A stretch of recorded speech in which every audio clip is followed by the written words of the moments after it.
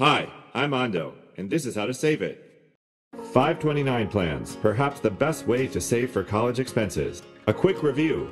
Earnings grow tax-free and withdrawals remain tax-free as long as they are used for tuition, fees, books, and housing. But do you know you are able to shop around for 529 plans and are often eligible to buy a plan from a totally different state? First go to savingforcollege.com to see the default plans offered where you live. One of the best plans to compare against is Alaska. Yes, Alaska. It's lauded as one of the best 529 plans in the country and is available to outsiders. Let's say you live in Wisconsin. EdVest is clearly crushing it. But if you live in Hawaii, HI 529? Ouch. So shop around and open a 529 plan today.